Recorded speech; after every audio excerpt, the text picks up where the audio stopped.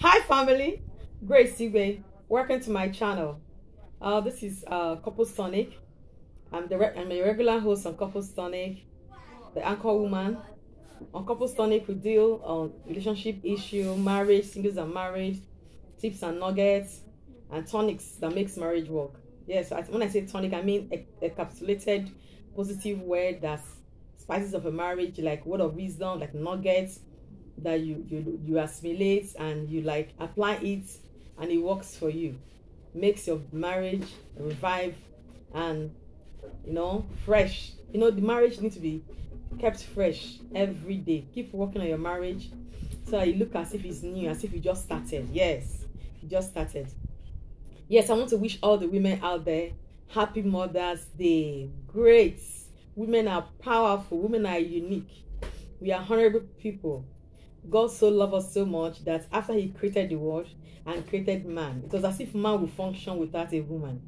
But after some time, it was quite obvious that man could not function without the help and assistance of a woman. And the Bible makes us understand that God caused a deep sleep to fall on man, and that was when the first surgical operation was done on Earth, and out of the rib of man, from inside man came a woman, and that woman is blessed. And the Lord told him, he said, both of you go into the world and multiply. So I want to wish you happy Mother's Day, all the women out there, all the singles out there, single female out there, whether you're married now or you're not married now, it doesn't really matter. You're a mother. CNN said something that was particularly interesting to me. CNN said the best word in the world is a mother. And I quite agree. It's a mother. A home without a mother, it's like that home has no balance. Yes, a woman brings beauty, a woman brings completeness, a woman brings uniqueness into a home. A woman gives man shape, a woman gives man beauty and honor and dignify. When you see a man walk alone, there's not much dignity, but when a man walks with his wife, there's so much dignity. So happy Mother's Day. Mothers, God bless you. The praying mothers, God bless you.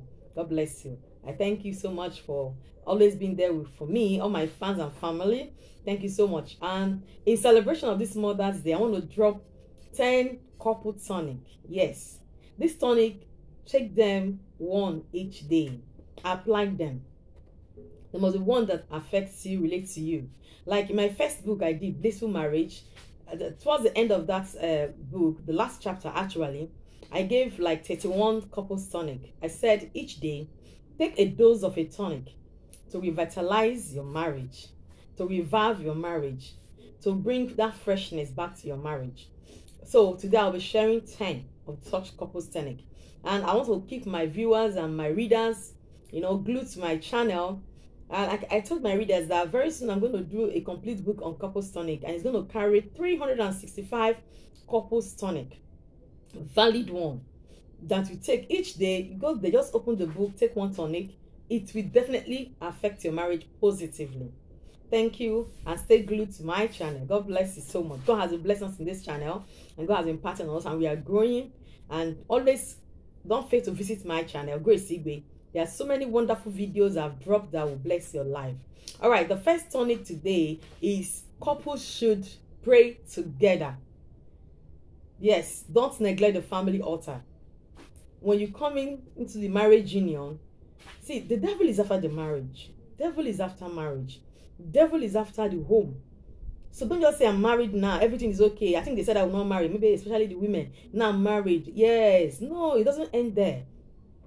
That's actually when the work starts. A prayerful family can withstand any temptation. In fact, when temptation comes, I'm not saying it will not come. Temptation will come, trials will come. But because you are well equipped by being a man, a woman of prayer, a family that prays, I'm telling you, you can conquer that challenge. A popular jingle, let's say a popular word of saying says, a family that prays together stays together. They stay strong together. So do not neglect the family altar. Make out time to pray with your family, as a whole family. If you have children, call them together, pray with them. Also have a special time you pray with your wife. apart from the children will not be there. It's a time for communication, it's a time for heart-to-heart talk, and after the talk and interaction, you share your views, you share your aspiration, you share your vision, you share how you're meeting up with your vision and aspiration, and the areas that need prayer, you pray. You even share your struggles in that relationship, where you're not fitting it together, where there is friction. That's couple number one. Couple tonic number one. Now, couple tonic number two. See, when people tell you to your face that they prefer your spouse to you, indirectly what they are telling you is that they have discovered that both you and your wife, there is no bond. It is very wrong for someone to come to you and say, in fact, between you and your wife, I prefer you, Jare. I prefer you, Jare. I prefer you more than your wife. Or I prefer you more than your husband. Quietly tell the person that you and your wife are same. You are one. You can't be separated. Don't welcome it. Don't allow it to go into your head. Don't become, maybe you're like, you're appreciating people prefer you to your wife or people prefer you to your husband. What they are telling indirectly is that they are noticing a crack between you and your wife. And that's why they can come boldly to your presence and do that gossip. In fact, I call it gossip. When a person tells you, I prefer you to your wife, especially I prefer you to your wife. In fact, you're more accommodating, you're more accessible than your wife. I'm telling you, it's a little gossip that is not going to pay that marriage. Quietly tell them strongly that nobody can separate you and your wife.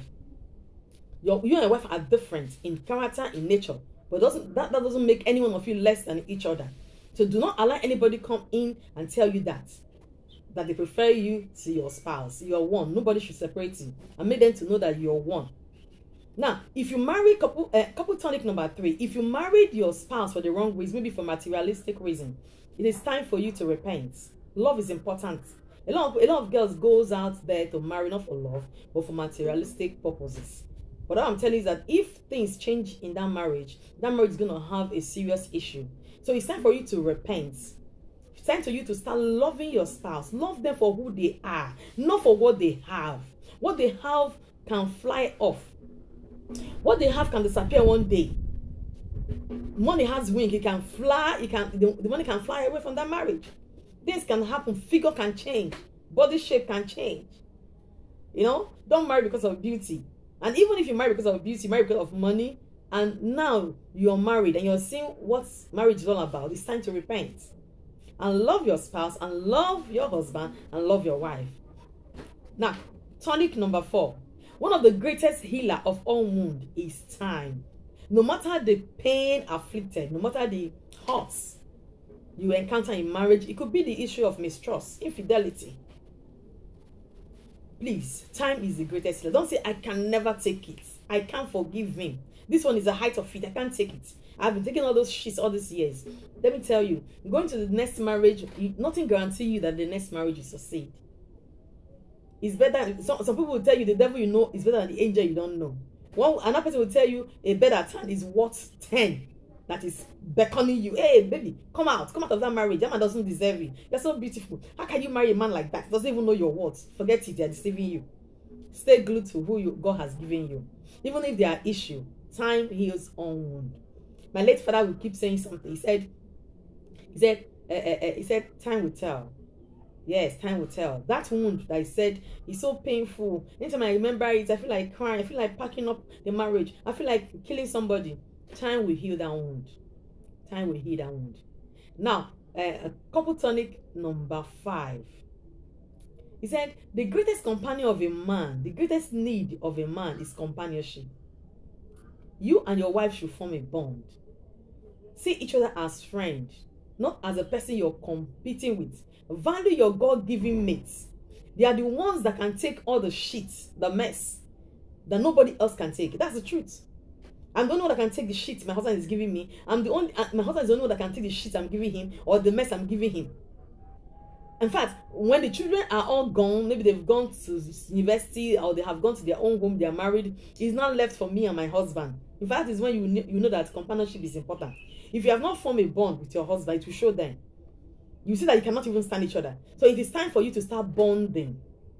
Your husband is your friend. Yes, he's your friend. He's your husband. He's your lover. But most importantly, he's your friend. Treat him like a friend. Your husband, treat your wife like a friend, like a confidant. Share things with her. Even if it's difficult, share it. Even if you're not doing it before, because you're listening to me today, on this special Mother's Day, this is my package for you. Please, start sharing things with your spouse. Even if you're not, you're like, I'm not used to it. Start it today. Share things with them. Share your heart desire, your aspiration, your secret. Share things with them. It makes the marriage, it made both of you to bond together. That's the truth. Then tonic number 6. The devil is after every godly home. Jealously guide your home and vow to make it work at all costs. Yes, fight for your marriage. Is worth fighting for. And the grace of God is abundantly there. Love even when it seems impossible. Yes. Love when it is so impossible, so difficult and unfair to love. You feel I'm cheated. It's so unfair, so difficult. Love. The Bible says love conquers all. Love conquers all. Love your spouse. Love them. That's God's greatest gift to you. Don't look at the physique. Look at the person, the real content of that person. Study your spouse. You begin to discover things that will make you love them more. Then tonic number 7. When your spouse does not dress the way you like or carry himself the way you like, it is your duty as a woman to dress up your spouse, your husband. It is you as a man, your duty as a man, to help your wife look better. Let her dress decently and not offend God. Dress decently. Decency is important. As a man, as a woman, whatever you're doing must be decent. Yes, it must be decent. So if you don't like the way your husband dress or the way your wife dress them well. Sometimes my husband is going and I say, where are you going? He tells me the extent where he's going. I say, no, you can't go with this. You can't wear this. And he changes. Sometimes to have had reason to dress, and he tells me, I don't like this, what you're wearing. Can you do this? Can you do that? You know, he start picking clothes for me. Same thing goes for you. Dress each other. Now, one of the earliest killers of marriage is over familiarity. Don't get to a point where your husband does not wow you or your wife does not wow you. That is tonic number 8. Don't get over familiar with your spouse. Remember the dream girl. Remember that dream man. That man that you cannot sleep without calling them, without talking to them. Yes, now I've heard of us, I cannot sleep. Very, very important. Tonic number 9. In a healthy marriage, your best friend is your spouse and your children. Yes, when the children have come. Then when the children have not come, your best friend is your wife, is your husband, and your children. Every other person is a crowd. Every other person is third party. Yes. Don't place a man where you ought to place your husband alone. Don't give a loyalty that your husband demands or your wife demands on another person. In fact, it's an emotional infidelity. Then lastly, tonic number 10. He said, the love is not only physical or romantic. Love is the acceptance of what it is, what it has been, what it will be, and what will never be. Accept what you have seen. Love what you have seen. Love is all about what it is, what it is not, what it has been, what will never be in your marriage. Accept it. With your standing that God has given you the best. You know, life is not all about how to survive the storm, but life is how to dance in the storm. That's what life is all about. It's not all about how to survive the storm. How do I survive the storm? No, it's dancing even in the midst of storm. That makes you a strong person. That makes you a strong man, a strong woman. So please, all these tonics are just listed and explained briefly. They are very, very important. No one is more important than the other. This is just a little from my couple tonic. The main book will be coming out very soon, where I have 365 tonics. For each day, you take one tonic to refresh your marriage, revive your marriage, and revive it. Like I keep saying, like a song, is the marriage that you work on that works. The one that you don't work on doesn't work. Thank you so much for listening to me. Thank you for coming to my channel to check up on me. Thank you for being there. Without you, there's no me. Don't forget to like. Don't forget to comment. Don't forget to share this special Mothering Sunday video. Send it to your friends. Send it to your loved ones. Send it to your friends out there. And tell them Happy Mother's Day with this video. God bless you. Thank you so much. What to make happen for me, God will make happen for you. I pray for you. Whatever you're doing, you will succeed. Are you a mother? God will make you to be the best mom in the world. The best wife to your husband and the best mother to your children. And make sure you're a praying mother. A praying mother can survive most of the storm that comes in a marriage. Thank you so much for listening to me. God bless you. Real good. Until we meet again next time, stay blessed. Thank you.